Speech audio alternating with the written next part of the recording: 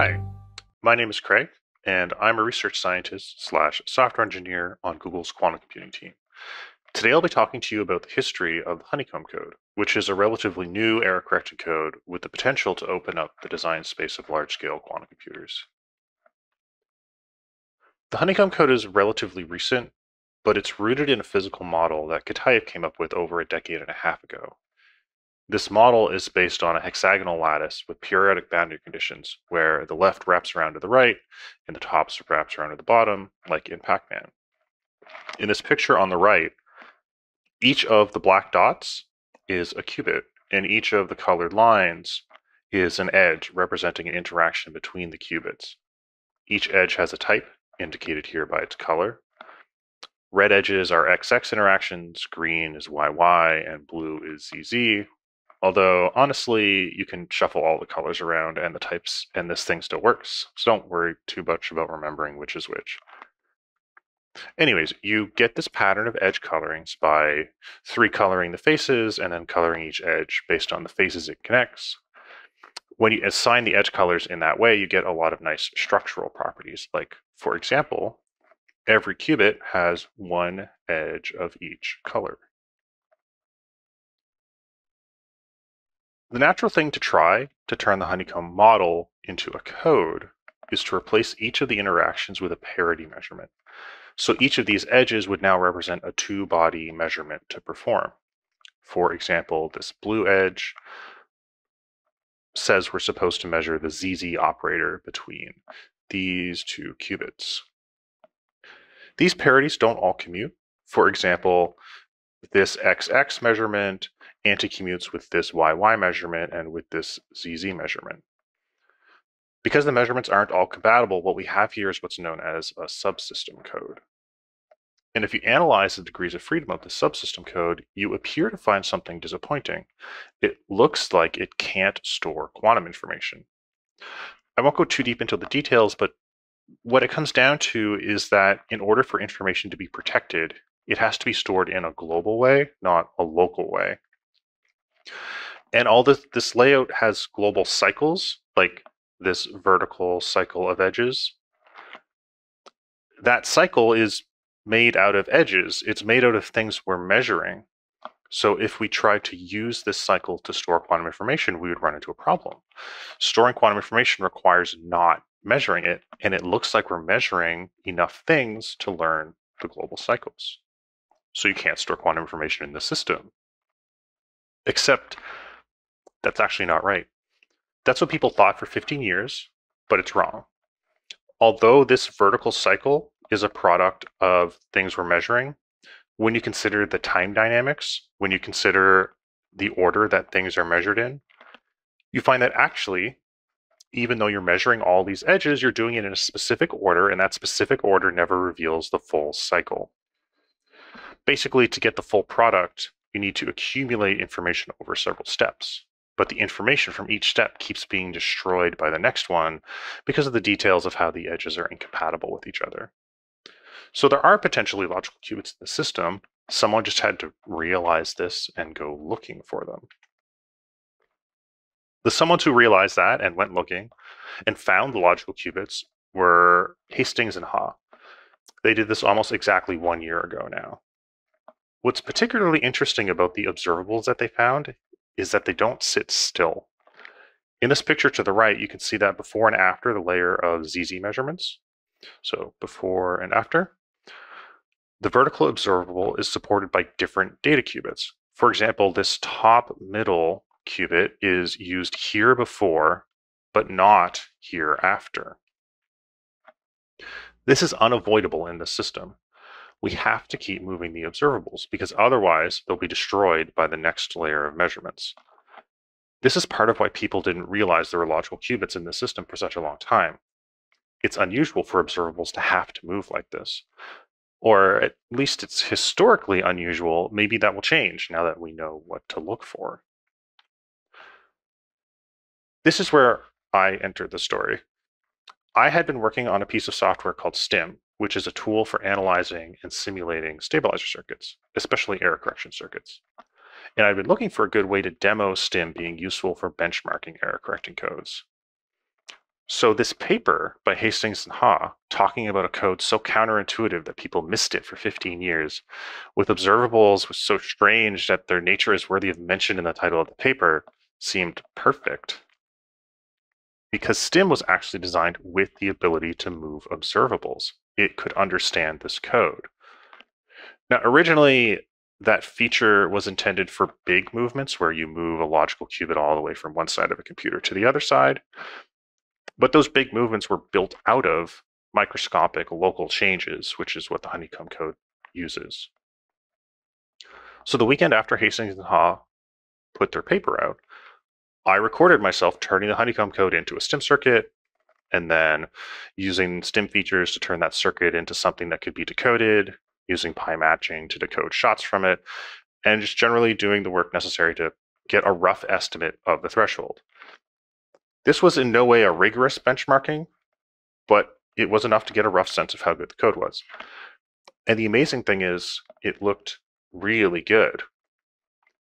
I didn't pick the Honeycomb code because I thought it would be good. I assumed it would be bad. I just wanted something to use as a demo.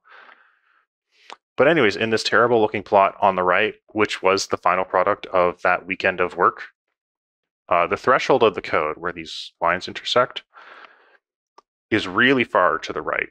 It looks like it's above 2%. That's really good. Keep in mind, for basically 10 years, if you're planning to make a large-scale quantum computer, you were planning to use the surface code. And the surface code is a threshold around 1%. So these are really promising initial results. I thought this was exciting and interesting, but it really needed a proper benchmarking rather than a weekend hackathon to be sure.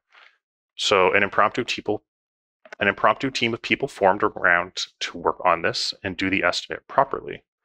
Specifically, the people who worked on this with me were Mike Newman, Austin Fowler, and Michael Broughton. These plots on the right are the final result of that work. They're basically showing, for a given physical error rate, that's the horizontal axis, how many physical qubits do you need to make a really good logical qubit? That's the vertical axis. So lower is better here.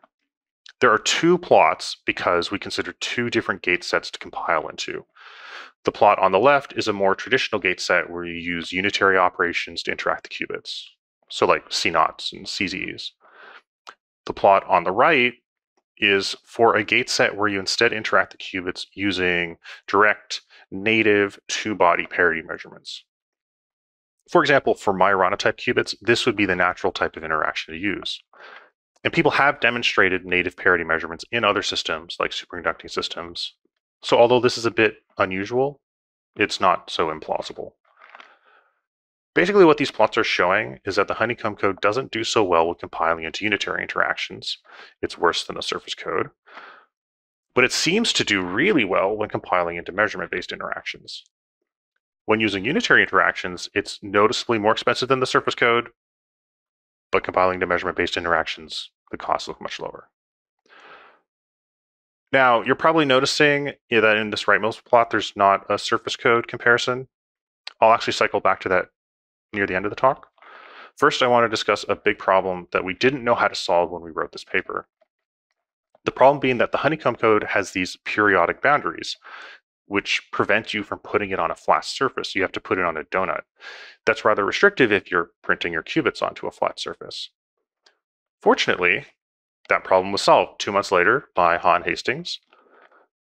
Basically, the main obstacle with putting the Honeycomb code on a surface instead of on a donut is that you have to add boundaries. And the boundaries had this annoying property where as you went around the XYZ measurement cycle, they would somehow unavoidably destroy the logical observables. Like, because this edge here touches the observable at one place instead of wrapping around and potentially touching it at two places, at some point in the cycle, that would hurt you, where you would find that you needed it to touch in two places to commute, and because it only touches in one place, it anti-commutes and it destroys the observable. The solution Han Hastings came up with is actually pretty simple in hindsight. You just don't keep doing the XYZ cycle. Instead of measuring the edges in the order XYZ, XYZ, XYZ, You'd instead do that for as long as you could. And as soon as you're about to run into trouble, as soon as you're about to do something that would unavoidably destroy the observables, you turn around and you go back and run the cycle in reverse. Then you go in reverse as far as you could until you're about to run into trouble, turn back around, and just keep doing that, bouncing back and forth. So now the measurement order would go XYZ, XZY, XYZ, XZY, and repeat like that. That one change, and a bunch of work carefully figuring out exactly what's going on at the boundary, but really that one key change allowed us to start putting this code on a flat surface instead of on donuts. So now all that had to be done was to benchmark this planar variant of the Honeycomb code. Probably the performance would be similar to the periodic Honeycomb code, but that wasn't guaranteed for a bunch of reasons. First of all, legible errors in the periodic code are cycles, and cycles have to meet up with themselves at a specific place when wrapping around. So if these were periodic boundaries, then a chain coming in here has to leave here. It can't leave here because then it would have come in there. They have to meet up with themselves. But for non-periodic boundaries, for normal boundaries, logical errors look like a path from anywhere on the boundary to anywhere else. So it would be valid for a chain to start here and finish there. So there are more possible error paths. Potentially there could be shorter ones. That has to be checked.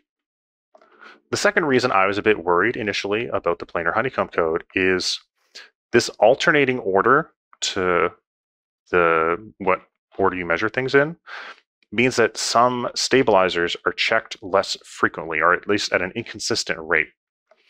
Like, instead of learning the value of the blue faces every 3 steps, we actually learn them twice in quick succession and then have to wait 5 steps to learn them again. A 5-step gap instead of a 3-step gap is nearly twice as much time for physical errors to accumulate. If that long gap is the limiting factor, then we may have just effectively doubled the physical noise as perceived by the code. Ultimately, to be sure it worked well, we knew we'd have to actually check. We didn't get around to checking this right away, but 4 months later we did. Actually, a team at Microsoft was doing essentially the same work in parallel. We made sure to synchronize the release of the papers to avoid scooping each other. Unfortunately, the outcome of this work is not so exciting, but very reassuring. The planar variant isn't any worse. The Honeycomb code remains good when it's placed on a surface. The performance isn't exactly identical, but it's basically the same. You know, these curves are all on top of each other. I don't even really have to label what they are. Now, in my mind, these 2 papers coming out marks the Honeycomb code becoming a real thing with interesting trade-offs that hardware teams could consider as a potential option. But it does naturally raise the question of whether or not there's something better out there. The Honeycomb code is not that old, and maybe it's possible to take the ideas that generated it, like using 2-body parity measurements, and generate other codes. For example, circling back a bit in the talk, you might remember that we didn't do a comparison to the surface code when using measurement-based interactions. Just a couple weeks ago, I put out a paper that did this comparison. Inspired by how well the Honeycomb code performed using measurement-based interactions, I found a way to compile the surface code into measurement-based interactions, or really to improve the compilation. There was previous work that did this. The construction that I came up with uses this sort of pentagonal layout, and it had twice the threshold of the previous work, compiling the surface code into this kind of gate set. In this plot on the right, you can see this better threshold. That's just the fact that this yellow line goes off to infinity further to the right compared to this blue line. But you can see that it's still not as good as the Honeycomb code. It closes some of the gap, but it doesn't surpass. There are also entirely new codes being proposed, or variants of the Honeycomb code being proposed. So far, nothing is better, but maybe there is something better out there. It's an interesting problem to work on right now because there hasn't been much work done on it yet. It's kind of wide open. Here's a table summarizing the various attributes of the Honeycomb code and the surface code when compiling into unitary interactions and measurement-based interactions. Basically, all you're supposed to take away from this table is a message I've been repeating throughout the talk, that currently the Honeycomb code is best when using measurement-based interactions, whereas the surface code is best when using unitary interactions. Zooming out a bit, I think the really cool thing about the Honeycomb code is that in the past, people have done experiments where they implement a native two-body parity measurement. But generally, these experiments were seen as precursors to attempts to measure larger parities, like the four-body parity operations that define the surface code. The rise of the Honeycomb code makes those two-body parity measurements directly useful, instead of merely stepping stones to something useful. So if you're an experimentalist, implementing a good two-body parity measurement is now a more compelling project to work on compared to the situation a year ago. Because now we know that having a great two-body parity measurement can lead directly to fault tolerance via the Honeycomb code.